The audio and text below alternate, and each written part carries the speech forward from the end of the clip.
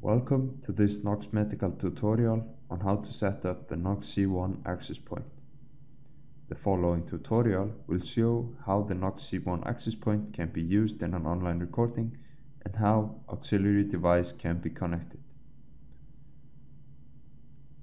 The Nox C1 is shipped as a DHCP server with a fixed IP.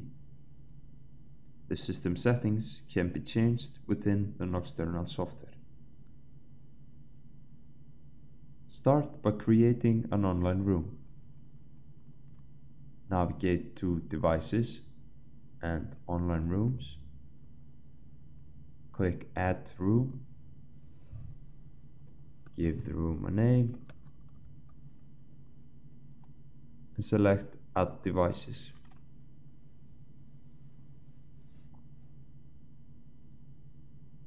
Your Nox C1 should be automatically discovered.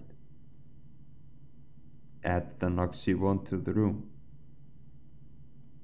Select the Nox C1 and click Add to Room. To make any setting changes, select the Nox C1 and click Edit Device. Changes can be made within the Device Properties dialog. All network changes will be effective as soon as you have clicked Finish.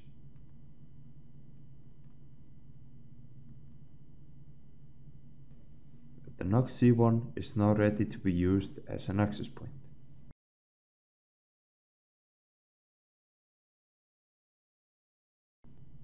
In order to use the auxiliary devices that can be connected to the Nox C1 using a serial port, the device needs to be added to the online room. Click Add Devices.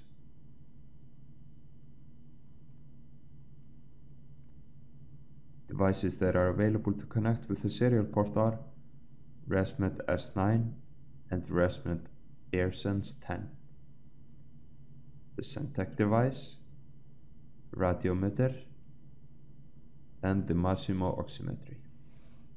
All of those devices can be connected using a standard 3.5mm jack to 9-pin RS-232 connector.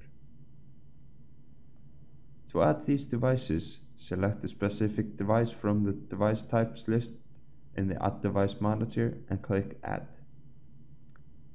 Let's take the ResMed S9 as an example.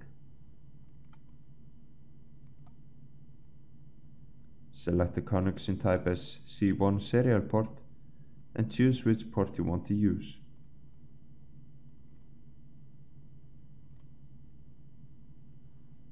Click Next and then Finish. Add the device to your room and connect the device physically to the selected port. The device is now ready to use.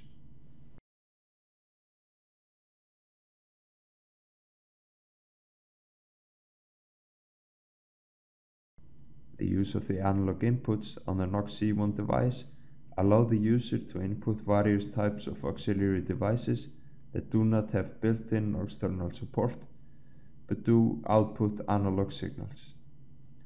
This section will go through how it is possible to set up sensor definitions and implement them to be used by the Nox C1 to record signals during an online recording.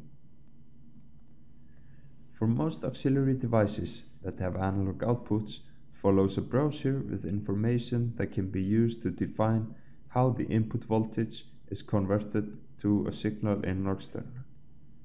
Example of this information is shown here.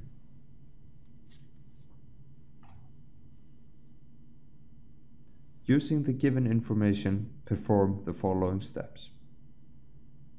Start by navigating to Devices and Sensors.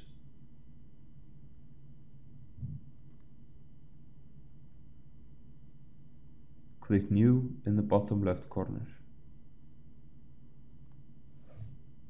Let's use this line from the example document.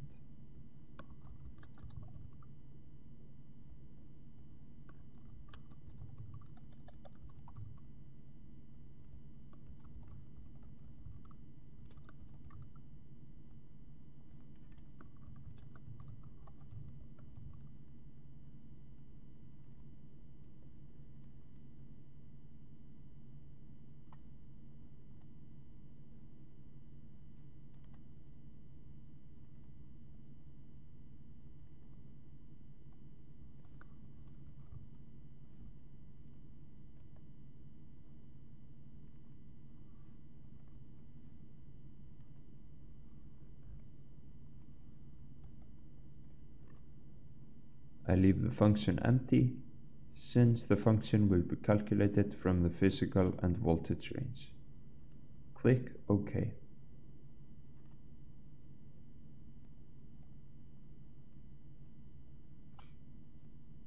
The sensor is added to the list of new sensors under the category it was defined. The next step is to take the sensor and add it to a NoxC1 device profile. Click Close. Navigate to Devices and Device Profiles. Click New in the bottom left corner and select NoxC1 from the drop-down list. Give the device profile a name, add the description, and click Next.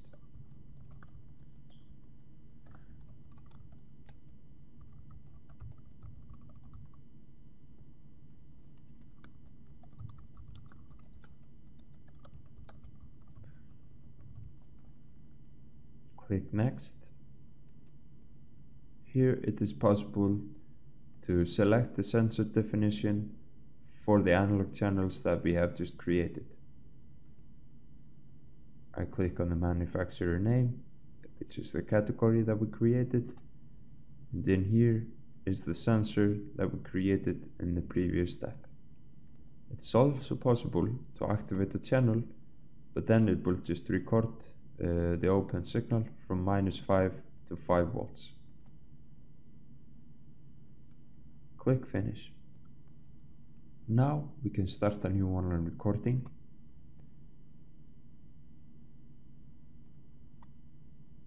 And we can see that the new NoxC1 device profile that we created is available for the NoxC1 device.